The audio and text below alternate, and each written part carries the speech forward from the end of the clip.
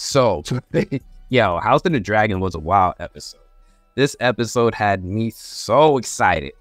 And I'm gonna just hop right into it, right? Because like this episode, it opened up wild with Rhaenyra storming in on Adam like a mom catching her kid playing with fire, literally.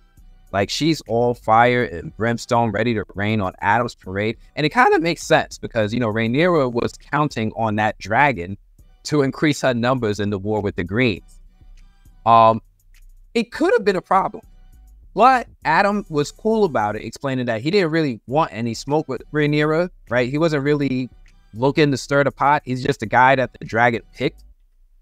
Meanwhile, Sea Smoke and Cyrax started to size each other up, and just when we thought we might get some Dragon Royal Rumble WWE, the tension kind of fizzled out, but it was just like a tease, right? It was a tease. I know I was ready for some dragon action. Now, my man Adam, he says that he's ready to bend the knee. And Rhaenyra, after an emotional roller coaster, she actually started to warm up to this unexpected ally. Did I mention how much I love the diversity in this show, right? They didn't just cast black people. They cast dark-skinned black people, which I feel just needs to happen more. Anyway, I just had to say that. We then switch to Alicent, who's patching up her latest boo-boos, and what's with these rats, right? They're like a medieval version of a bad omen. Anybody else notice that this rat popped up again? Alicent decides that she needs to change the scenery, and she ropes in Sir Rickard for a field trip out of the castle. Aemon, ever the strict HR manager, is sending knights to the wall for protecting Alicent. Right? Those knights that were sitting there when Alicent got attacked last episode with Helena, they were charged with inciting a riot. A little bit harsh, right? And Lord Jasper and Sir Larys are busy gossiping about Sea Smoke's new rider like it's the latest hot gossip in the castle, like it's trended. And Jasper wants to be the bearer of bad news to Aemon, but Larys, ever the schemer, suggests maybe just keeping it under wraps might be smarter. Which is wild because, he is the master of whispers, right? Isn't sharing his information supposed to be his thing? We also see that Rhaenyra's Black Council finds out that the person riding around with Sea Smoke works for Lord Corlys.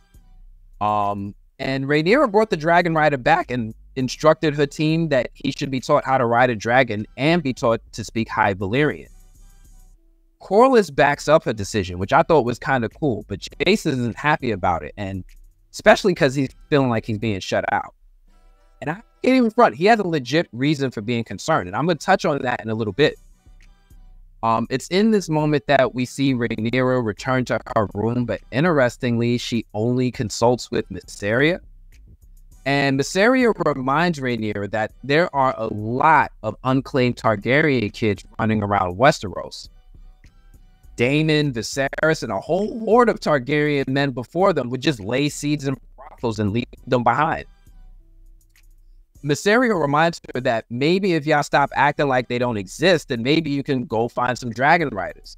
And this is tough for Rhaenyra, and she tries to give it some legit level of thought, even if she doesn't see how this is going to be a problem for Jace down the line.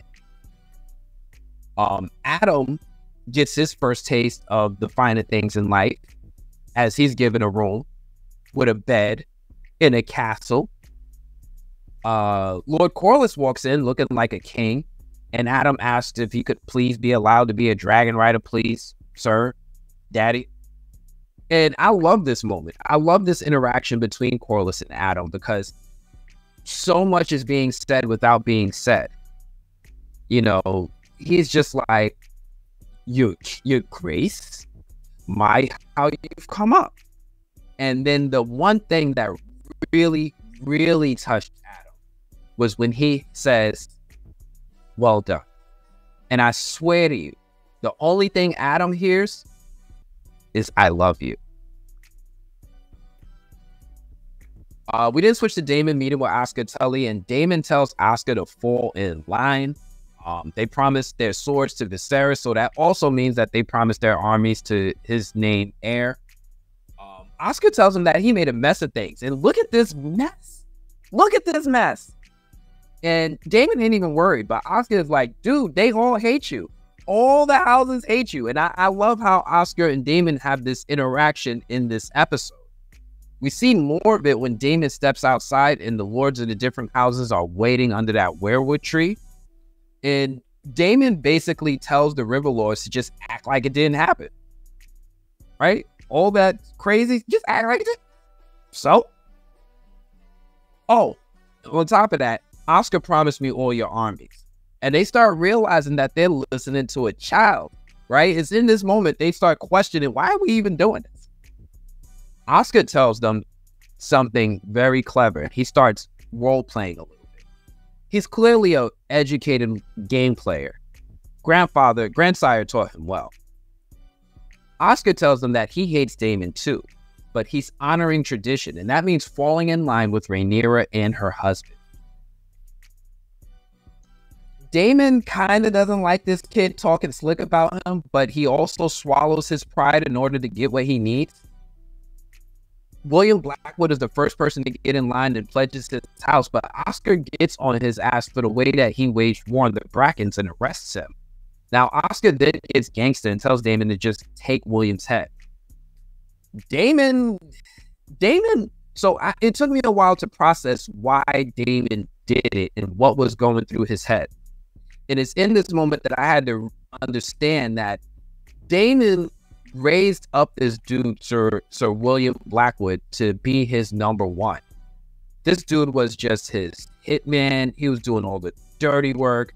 And Damon, while he's not a wholly honorable man, he's a somewhat honorable guy, especially to those who are working with him. Him taking William Blackwood's head was a sign of like contrition.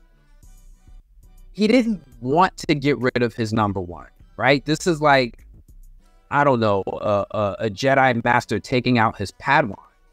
It's not really what you want to do, but because of all of the things that he's learning, all of the lessons that were instilled in him while in Harrenhal, he's realizing that he can't just be the same Damon he's always been and be successful. Either way, this was a really cool moment. I really enjoyed the slick talk from Oscar. I love the back and forth, and I love how this is affecting Damon and we're seeing his character growth. Even if I am sick of this Harrenhal story.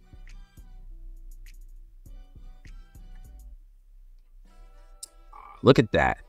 Appreciate you, E-Man, stopping by, just dropping some support for Team Black. Get those likes up, y'all. Support this channel. I appreciate you, my guy. E-Man from E-Man's Reviews. Y'all already know.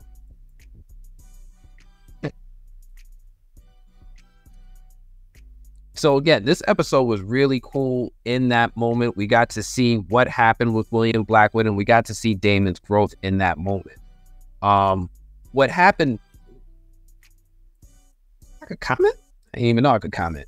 So Damon then goes into his room with that bed made from the weirwood tree. But before he sees that, am I the only one who's noticing this recurring themes of goats? Like, goats are clearly a terrible sign, right? If you see a goat, it's got like some pagan symbolism. My guy keeps seeing them as he's walking through Harrenhal. This is just another sign that Damon is about to go into a dream.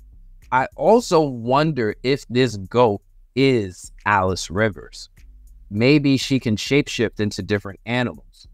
One thing that she said earlier in the season was that she was an owl forced to take the shape of a human being. And I wonder just how much she was joking.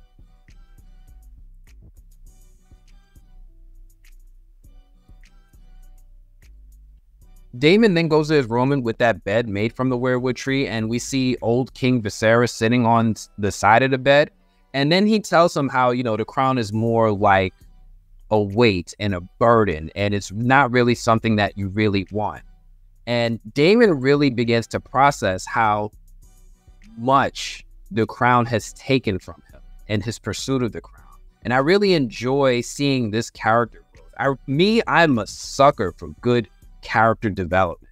You give me a character with a really good arc and I see how they've come out the other end transformed in a meaningful way, and you have me every day of the week. This is my kind of story.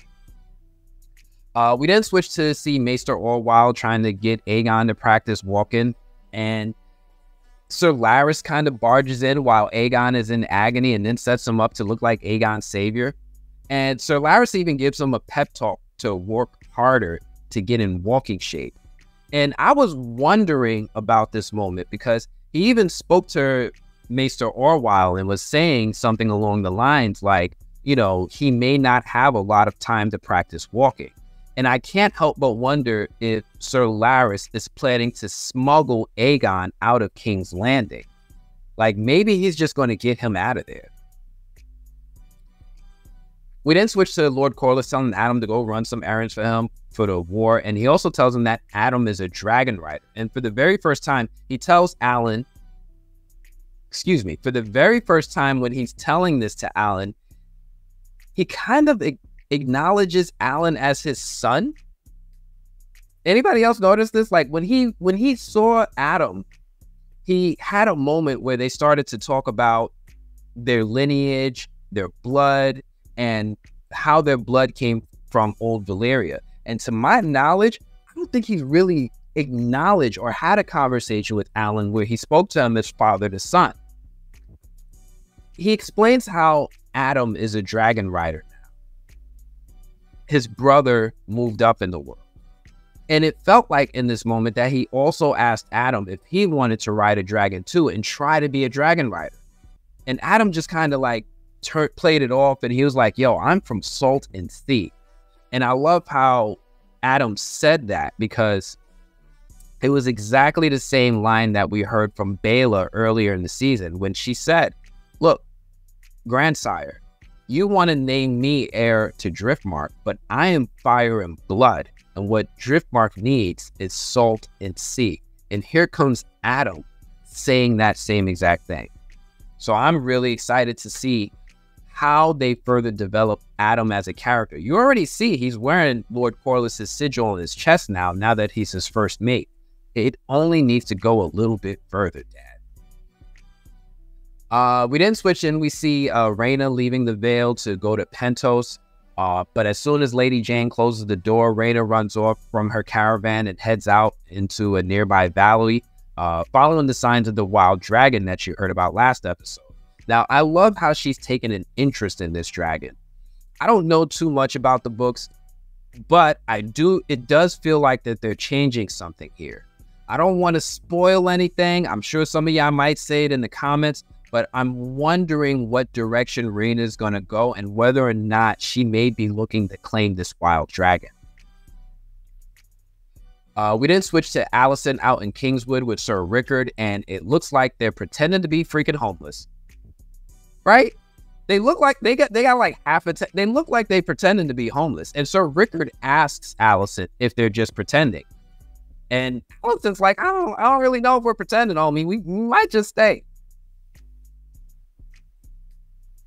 Yeah, and I understand why she would want to be out here instead of the castle. The castle is not really that most ideal place to be right now. We then switch to Jace and Rhaenyra, and Jace is feeling himself, right? Jace is like upset. He starts talking all sorts of reckless to Rhaenyra, kind of like a new president talking to an incumbent. He's getting more and more upset about the decisions of the old cabinet. And Rhaenyra lets him have his tantrum, but also reminds him that they're in a war and they're outgunned. Now, Jace is worried that one of these lick-spittle randoms might start saying that they have a more legitimate claim to the throne than this dark-haired dude. And it really might be a problem for him in the long run. When you took Harwin Strong into your bed, did you think I might favor him, or did it not cross your mind? And this is a legitimate problem for Jace. Right? Because think about it. We saw what happened in this episode with Hugh and Ulf claiming dragons. Ulf's dragon is bigger than Jace's. Vermithor is ginormous. Let's say hypothetically Rhaenyra wins the war, takes the Iron Throne, and then passes away. Obviously, the next person to succeed would be her named heir. But we're living in a time when we know things don't go that smoothly when someone else can challenge your claim to the throne. We know Hugh is of royal lineage, and he's closer to the throne probably than Jace is. With silver hair, purple eyes, and a giant dragon, when Rhaenyra's gone, what's him to just say, actually, it should be me?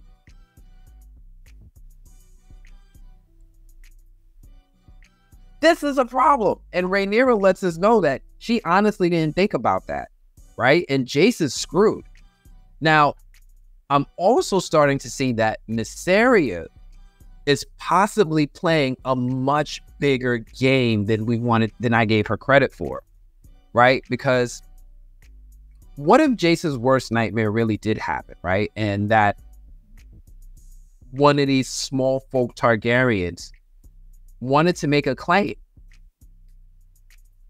Wouldn't that kind of line up with what we've been hearing from the small folk so far, especially Mysaria? What if she was able to manipulate the whole King's Landing, the Greens and the Blacks, in order to raise a Targaryen that was raised with regular folks to rule over the Seven Kingdoms instead? You know what I mean? Like, think about that, right? Because Mysaria could just be sitting here playing a long game. Why not Ulf? Why not Hugh? She might think that's better than what we've been seeing with Aegon Hing and the Rat Catchers and Aemon being an absolute monster.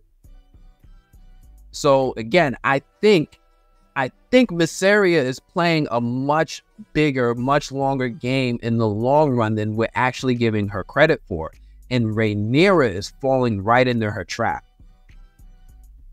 We're going to see how this one plays out, but that's my theory right now. I think Mysaria is on to something. Let's see.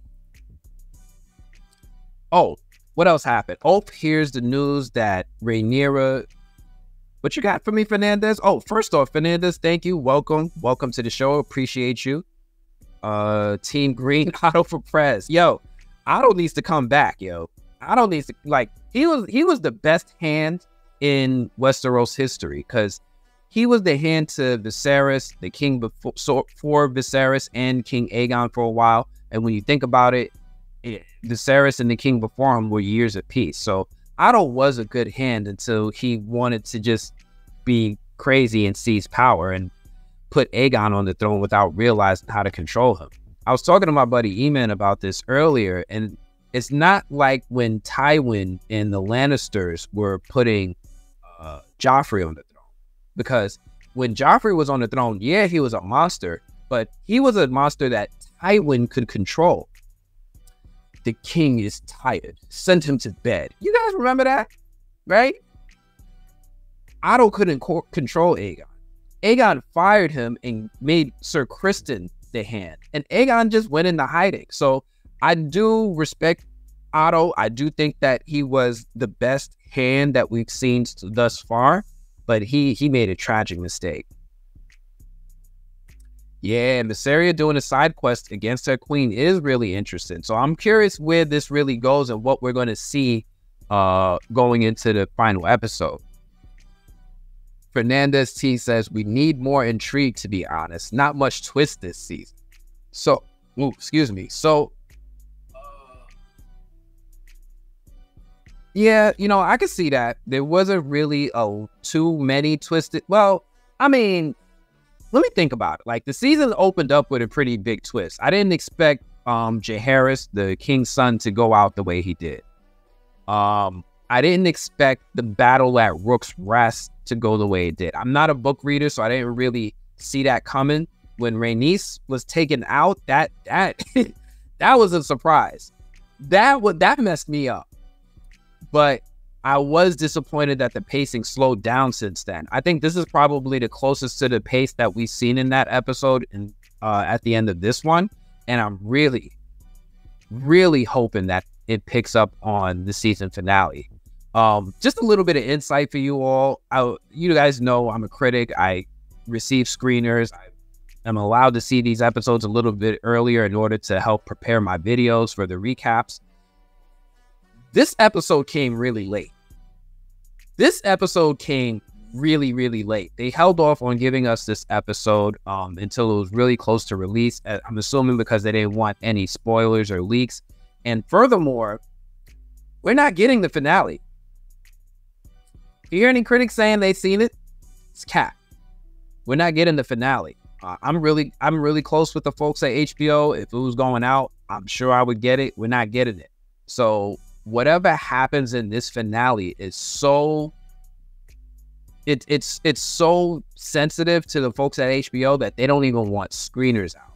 Now, I know back in, I think it was episode 1 in my first recap, I looked up the actor Alan of Hull, and if you look him up on social media, you'll see that his avatar is a picture of Adam in full armor. Now, we haven't seen him in full armor in the show yet, but he was dressed in full armor.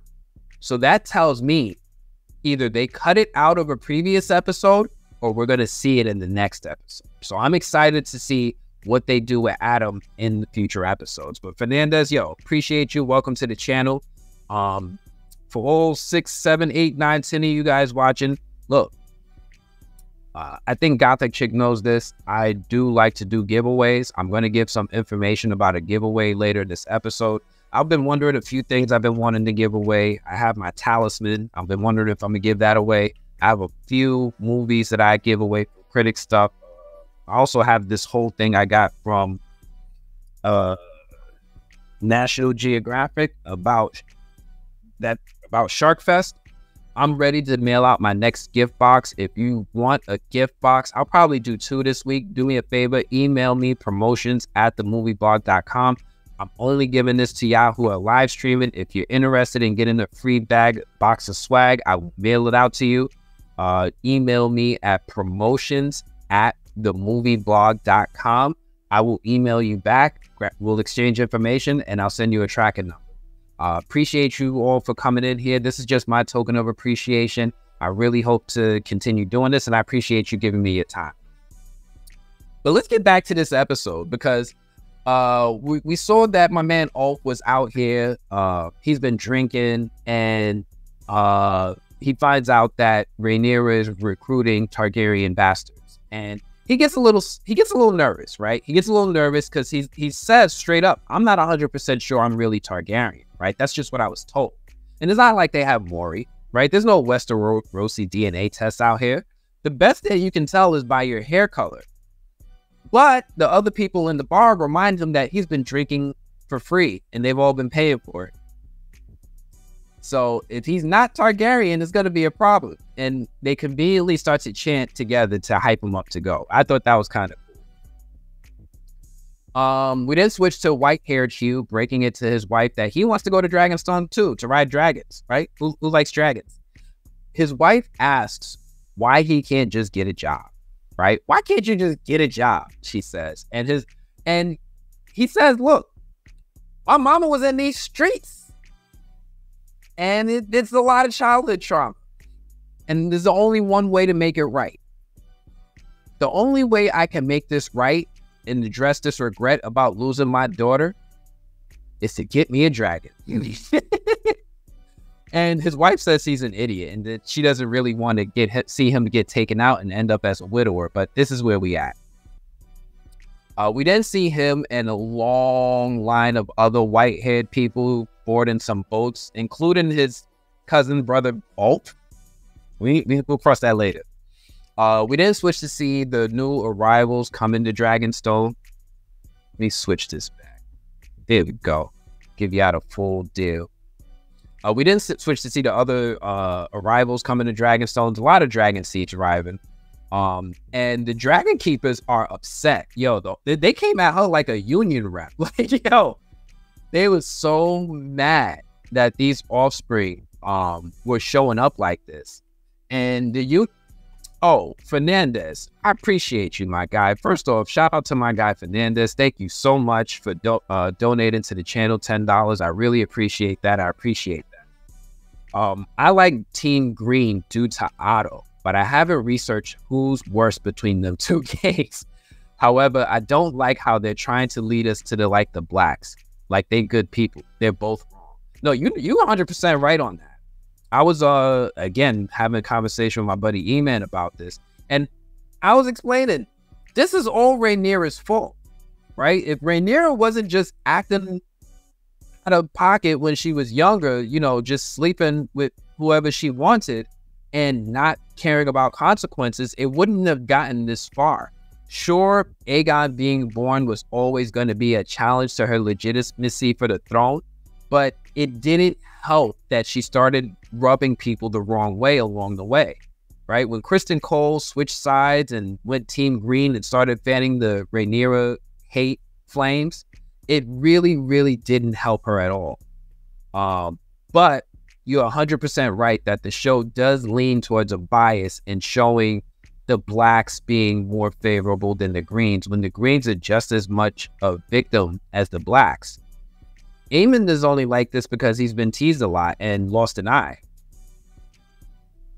Alicent is only like this because her father forced her into a position to marry the king and have his children.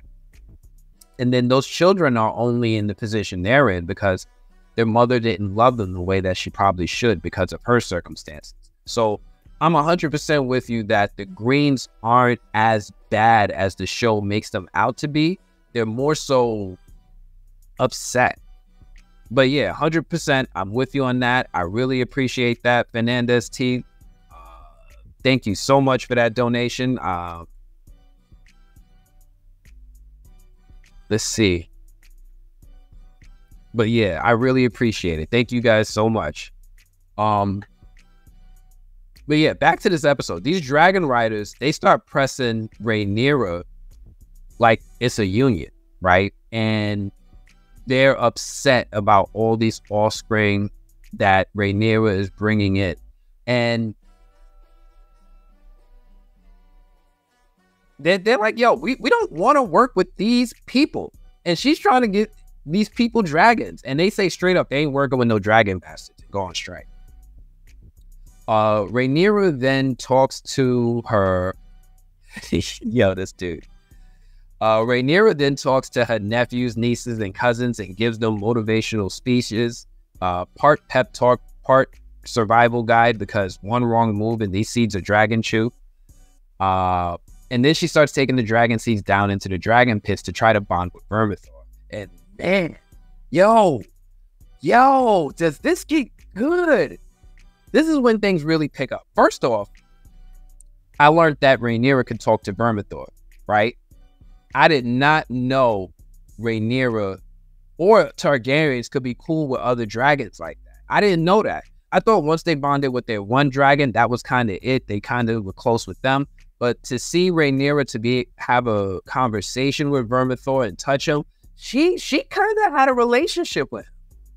And now I'm just wondering, can all Targaryens talk to all dragons? Is this their thing? How does the magic work? After Vermithor shows up and Rhaenyra gives us that money shot, she gets a volunteer. And then she kind of leaves the extended Targaryens to give it their best shot. Yeah, this was a cool shot right here. This right here I didn't see coming. I'm kind of curious. I might look into it a little bit more. I'm curious, has there ever been a time when a Targaryen ever bonded with more than one dragon at a time? Or is there some other reason why Vermithor was so cool with her? Like, was Vermithor coupling with her dragon? Like, what was the reason? But yeah, this is a cool little moment seeing her bond with him. We see this money shot with Vermithor standing behind her, kind of mirroring that season 1 image that we saw with Millie Alcock standing in front of Vermithor. Really love this scene. As things go further, we see Jigsaw Targaryen decides that he's going to try first to speak with this dude.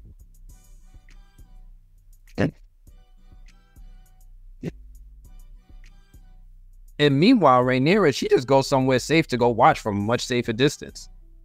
Vermithor looks like a problem, right? Vermithor, like, I knew he was really, really big. I didn't realize how big of a problem he was.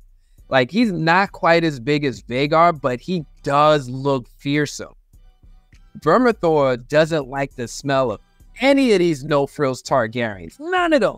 Take your Family Dollar asses back. And he starts roasting them up to the flavor he likes. he got knocked off a ledge while Hugh runs wisely and hides. And Vermithor just starts going in on the rest of these Targaryens. Yeah, Gothic Chick 4, you absolutely right. They should have known. Like, they kind of did know, but one thing that we keep seeing is that, barbecue. One thing we keep seeing is that the way that these people look at dragons is kind of like, they're almost like religious deities. They're gods. There's something close to gods. There's something that they just can't really fully comprehend. And the idea of the Targaryens being to tame and ride these beasts made the Targaryens more god-like. So now the regular folks are raising the Targaryens up on a pedestal. When these silver-haired, purple-eyed, Valyrian-speaking dragon lords saying they're the rightful heirs of Westeros, it's really hard to question them when they're controlling these fantastical beasts. So, yeah, they should have known, but they also had hope. It's almost like, what if I'm special too? What if you were that person who was always picked on? What if you were your own version of Peter Parker and they said one day you could be Spider-Man too? And that's kind of like how these Targaryens felt. But then Vermithor starts going in on the rest of them, and he starts eating all of them, or at least as many as he could. But my guy really did go full kaiju on them. And it was looking wild. Look at this. They got cooked, crosses, burning fire. Even Rhaenyra's guards got burnt. The ones that was holding them back from running. Everybody got cooked just to the way that Vermithor likes. The exact season and flavor.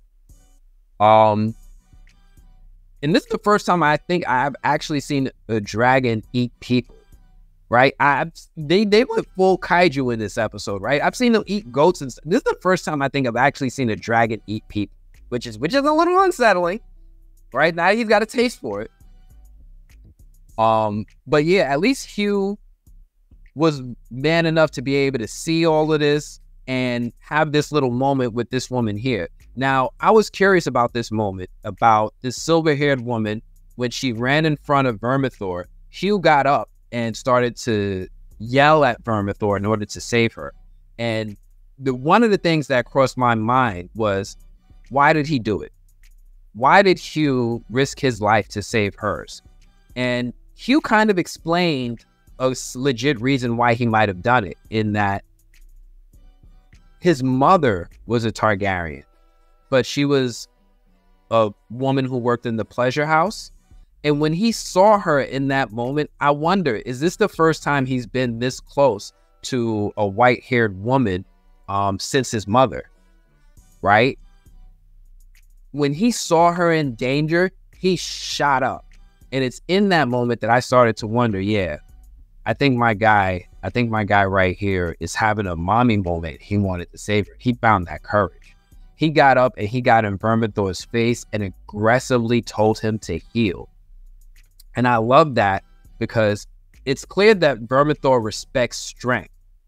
When Rhaenyra was talking to Vermithor earlier, Vermithor started to get a little, I ain't gonna say he was testing her, but he wasn't really listening right away. But when she was like, obey Vermithor, when she started talking to him a little bit more aggressively, that's when Vermithor was like, all right, you could pet me. And I think that that's what makes the Bronze Fury different than the other dragons. It feels like you have to satisfy some sort of emotional requirement in order for these dragon riders to accept you. He gets in Vermithor's face. He tells him to heal. Vermithor respects it. And we see, out of all these half-breeds, Vermithor has picked a rider.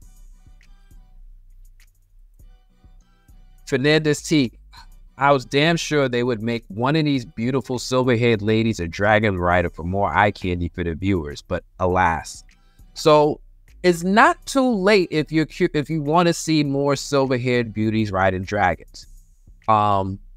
In the next episode's preview, they did have a moment where they show Aemond speaking with, whoa, hold on. spoiler alert, for any of y'all who like to go into these episodes pure, I'm going to give you a second, cover your ears.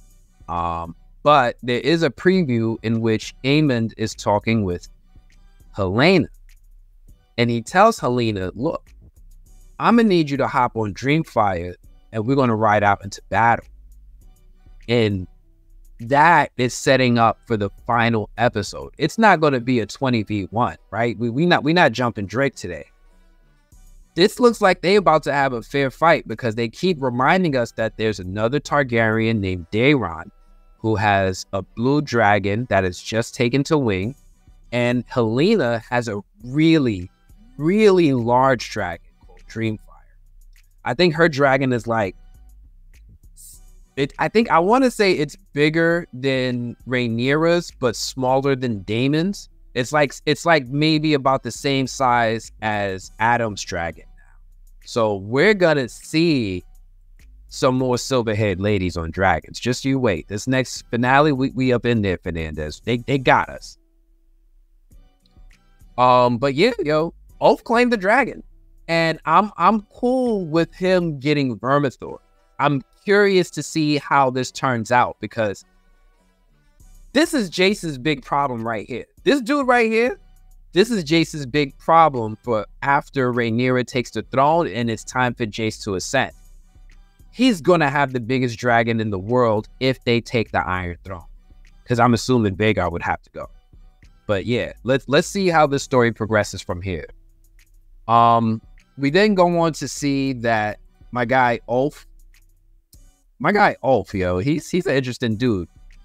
He goes even further into the dragon pits while running for safety. And he somehow he didn't even realize that he was stepping in dragon eggs. Did you guys see that? He stepped on dragon eggs. Like he stepped in it. Like he took out, it looked like he took out a dragon. I mean, he did notice eventually when he noticed that my guy had stumbled on Silverwing. But yeah, he stepped in dragon eggs and maybe some hot dragon poop. But he definitely broke a dragon egg. But Silverwing pops up. And when we're sitting here wondering, like, yo, is he about to go full Vermithor on him? He's about to eat him? Is he going to give him a hard time? No. Silverwing surprises us all and just immediately swipes right. We then see Aemond and his ultra small council going over war strategy and letting us know that Prince Daeron's dragon Caesarion has taken to wing and expects to join the fight. Now, here's the wild thing to me is because we learned this last episode. We learned that Daeron's dragon Caesarion took to wing when Alicent was speaking with her brother Gwaine in the yard. And he was like, yeah, he's flying. He's cool. He's ready to join the fight. But Aemond is just now finding out. I don't know how many days it's been or how much time has passed, but Aemond is the last to know this information. And we now know that his small council is withholding information from him selectively because they all hate him too. Oh, Fernandez, what you got for me? Fernandez T says, is it possible that is the reason why the dragon chose him? Maybe one of the qualifications was to break one of their stale eggs. Maybe that egg had a sick baby, so the rider destroying it pleased her. I know that's a stretch, but you think it's possible. I mean, anything's possible, right? I can't, anything is possible, 100%. Is this a reason? I don't know. You know, a lot of times when I'm going to like fall back to the normal maternal things outside of drag or instincts that I see out of animals outside of dragons. Like if you go by a bird nest, right? As a human being, you go in the nest, you see the eggs. If you touch one of them eggs, it's a wrap. Either the bird is going to attack you before you get to touch it, or if you actually get your scent and the oil from your skin on the egg shell, they're going to crush the egg themselves. They don't like their eggs being handled by other people. And it usually gets a really bad reaction. It's definitely possible, but I'm not 100% sure. Honestly, I just feel like Silverwing is a much more playful dragon. when you think about kind of like how Aegon's dragon was, right? It was a beautiful golden dragon, and as soon as he saw it, it's like rubbed noses with him. I'm wondering if this is if Silverwing is more like that. She's a she dragon. I believe she couples with Vermithor, and those are her and Vermithor's eggs. But I think she's just a little bit more chill than her husband. But yeah, that's anything is possible. I'm curious to see if we learn more about why dragons choose their riders as the show goes on. I think our next big opportunity will be if Rhaena finds that wild dragon in the Vale that I think is Sheepstealer. I think that's Sheepstealer. So we'll see. But yeah, it's an interesting question. I'm curious about that. I'm gonna remember to dig that up and try to come back to that in another video. But yeah, Aemon, his ultra small council meeting, none of these guys like him. They're not telling him information when they get it, and he is just now finding that Daeron's dragon took to wing. They definitely didn't tell him about the sightings of sea smoke with a rider, even though they learned that at the beginning of the episode. Because while they're in this meeting, we hear that there's a ruckus going on outside, and they hear the ruckus because there's a dragon flying over King's Landing. We see the scorpion arrow is not fast enough to shoot at it, and then we see my guy Ulf flying around on Silverwing going for a joyride. These guys had a good idea with the scorpion gun, but you gotta be a little faster, bro. You gotta be a little faster. What's the point? I like how Aemon quickly got on the bat cycle and tried to ride out to go grab Vhagar, and the two of them immediately start chasing Ulf to go see what the F is going on. I like how Aemon is ready. He's always ready for the smoke. He's always ready. But that's until he sees that they're heading to Dragonstone. And even with all One Eye's limited vision and peripheral, he still thinks twice about what he's getting himself into. And I like how Vhagar still kind of seems to want to fight. And he's like, nah, man, flee. This is not good. This is not a good situation. Vhagar is ready for the smoke, but Aemon is smart enough not to keep going in that direction. And we see why. It kind of looked like it was a trap. On one hand, I'm like, all right, there's no way Ulf was sent out there on purpose. But the other hand, I'm like, how the heck did he get all the way from Dragonstone to King's Landing and nobody went chase? Nobody tried to stop him. Rhaenyra knew that she needed a dragon seat. She didn't want to try to bring this. Nobody, nothing. So then it started to make me wonder, what if this was a trap for Vhagar? Yeah, it's kind of soon to be setting traps because he just got the dragon. But I had to stop and think about it. Rhaenyra is not. There's a possibility she's having some temporary insanity, because you got to think about it. Since the end of last season, when her son Luke was taken out by Vhagar, she's been bottling in her rage.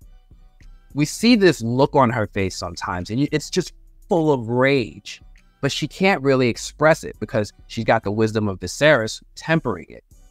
She wants to take out and go to war against the Greens. She wants to take her dragon and attack King's Landing, but she's got a lot of responsibility. This is the first moment with her, Vermithor, Silverwing, and Sea Smoke with 4 dragons. This is absolutely the very first moment when she actually had enough weaponry to win. And I wonder, in that moment when she's just like, all right, 1, 2, 3, 4 dragons, let's go avenge Luke. Did she have a moment where she was just like, get him? Was she anxious to go and get at the person who took out her son? But yeah, that was an incredible episode. It was an amazing way that it ended. I really enjoyed this episode. I can't wait to see what they do next week. But yeah, that is everything that I had for this week. Oh my goodness, we've been going for almost an hour and a half. Thank you all so much. I know there's some of you who are checking in on Facebook, some of you who are checking in on YouTube. For all my Instagram people, thank you. I appreciate y'all for watching this live stream. I do it all for you. I'd like to do this again next week. Let me know if you like these weekly recaps. I can continue doing House of the Dragon. I can also continue adding in this movie news. And I might even sprinkle in some reviews and interviews. Maybe I'll just start bringing actors and directors onto the show itself. But I really appreciate you all. If you checked out this live stream, don't forget promotions@themovieblog.com. I'm giving out a swag bag of goodies straight to your mailbox. Hit me up. Let me know what you guys think in the comments. Otherwise, I'm going to check you all later. Peace.